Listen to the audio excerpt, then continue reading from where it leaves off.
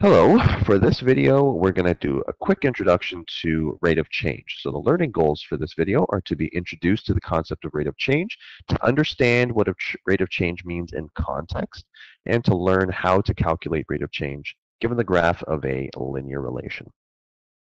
So we're going to start with a quick example here. We have a graph of earnings versus time worked for Mario and his brother Luigi. Now, I don't know if you know, but these two guys are plumbers. That's why they go down those green pipes. So maybe this is these are their earnings through their plumbing business. So let's just look at Mario's red graph here.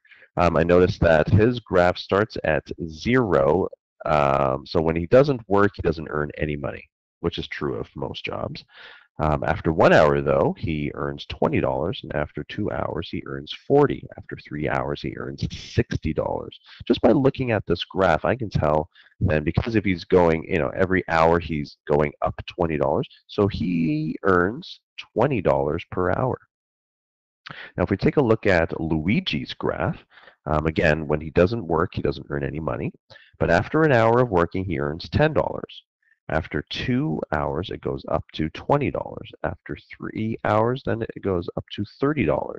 So his rate is $10 per hour. Maybe Luigi's just not as good of a plumber as his brother is. So that's an example of what we call a rate of change. Mario's earnings are changing at a rate of $20 per hour.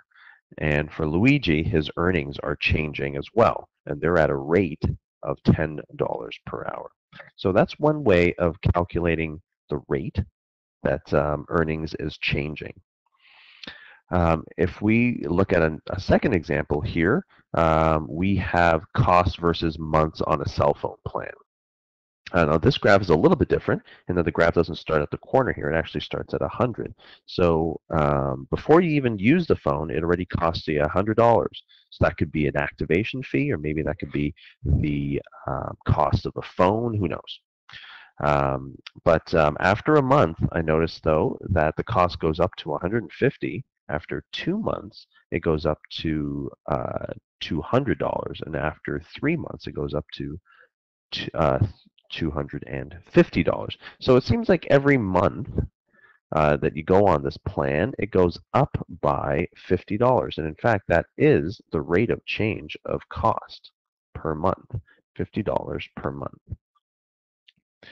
Now, that's pretty obvious from looking at this graph. However, there is also another method that might work if it's not easy to see right away.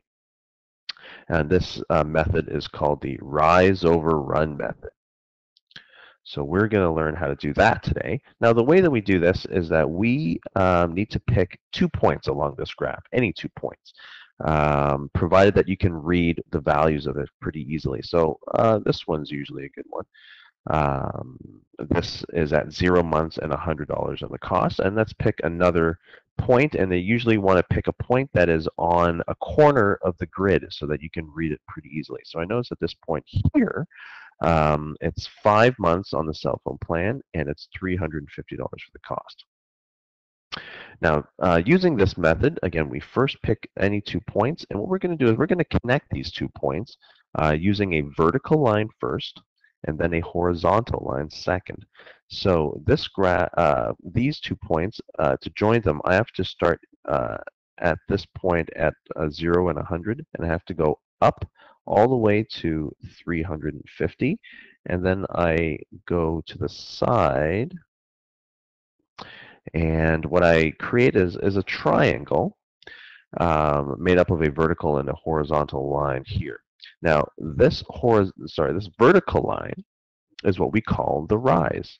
And the reason why we call that the rise is because it's going up and down, sort of like how the sun rises. And we have here a horizontal line, which we call the run. And we call it a run because I guess people run side to side. Now, if I find out what the vertical and the horizontal distances are, I can use this division of rise over run to come up with the rate. So I notice that this graph starts at 100 and it goes up to 350 in terms of the cost. So the distance here is from 100 to 200, so that's 100. And then from 200 to 300, that's another 100, so that's already 200. And then I have half, so that's 250. So the rise here is 250. Now let's look at the run. It's going from 0 over to 5. So the run here is 5.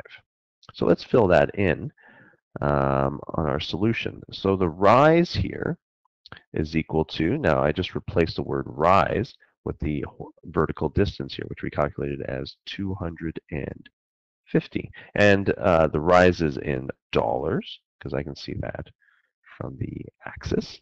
And the run here is 5. So it's 250 divided by 5. And the units are months. So if we divide 250 with 5, I get 50. And then notice that I have dollars on the top and months on the bottom. So it's $50 per month, which is exactly what we knew already. Okay? But this is just another method of calculating the rate of change. We pick 2 points, okay? Which actually we can fill it in here. So this is the success criteria for calculating the rate of change. The first thing that we need to do is to choose any 2 points along the graph. Now you want to pick 2 points that that you can read the values of very clearly. So pick points that are on the grid, on the corners of the grid. The next thing you want to do is to determine the vertical distance, which we call the rise, as well as the horizontal distance, which we call the run. And once we have that, we're going to calculate rise over run, okay? Or which we would write rise divided by run like that. We're going to do some more examples, so hopefully it'll be more clear in a little bit. Now note that the greater the rate of change, so let's go back to Mario for a second. Mario earned $20 per hour and Luigi only earned 10. So Mario has a greater rate of change. And if we take a look at the graph here, Mario's graph is steeper than Luigi's graph. Mario is earning money faster, so his line is going up faster. So it looks like the graph is steeper. So the greater the rate of change, the steeper the line.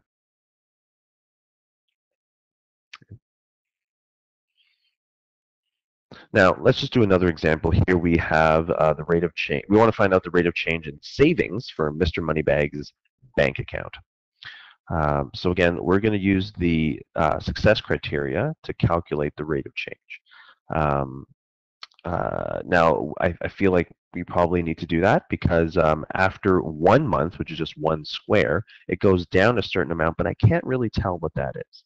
So I might need to use this rise over run method. Okay, so the rate of change, okay, which I'll just say rate is equal to rise over run. And remember, just from our success criteria, we need to pick 2 points, any 2 points. It doesn't matter which ones, as long as we can read them clearly. So here, let's for fun, let's not use that starting point. Let's use this point here, okay? Because I can see that point clearly. That's 3 months and $1,200. Let's take a look at another point over here. Okay, so that's 9 months and $800.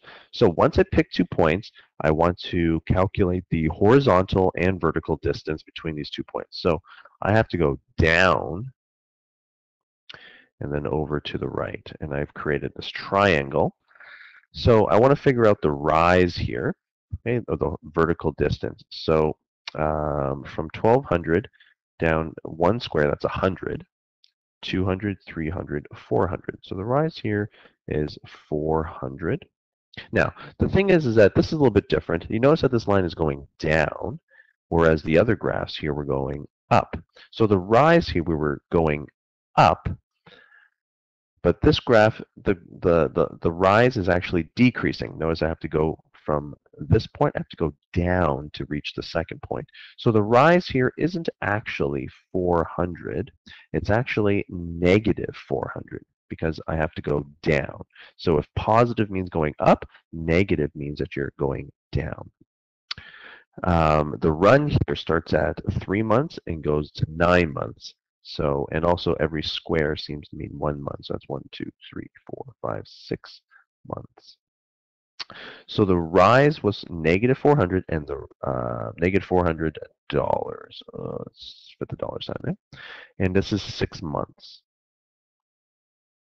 And then when we divide 400 with 6, I believe you get $66.67 per month. Okay, now we wouldn't be able to get that just by using that the simple looking at the graph and seeing how much it goes up or down by every month. Now notice that when the line goes down, now negative 400 divided by 6, this should be negative. Okay, here let's use an eraser here. Let's clean that up a bit. So this is negative $66.67 per month. If you divide a negative and a positive number, you should get a negative number. So when the line goes down, the rate of change is actually negative. If we take a look at the rate of change in this question here, let's say, the cost is going up $50 per month. So that's a positive value. But when a value is going down, okay, then the rate should be negative. So if a line is going down, that means these numbers are decreasing, which means that the rate has to be negative. All right, I'd like you to try this question yourself. So calculate the rate of change in distance with respect to time from the graph. I'd like you to try to use the success criteria to calculate the rate of change. So just follow those steps. I would recommend you pause the video now, give the question a try, and then when you're ready to see the answer, just press play. All right, so let's just take up the question. The success criteria says in order to find the rate of change, we want to pick 2 points. So it could be any 2 points that we can read off very easily. So the point in the beginning is usually one that you can read. And I see I have this. Oh, let's go big. Let's go to this point here. Remember, it doesn't matter what 2 points you pick.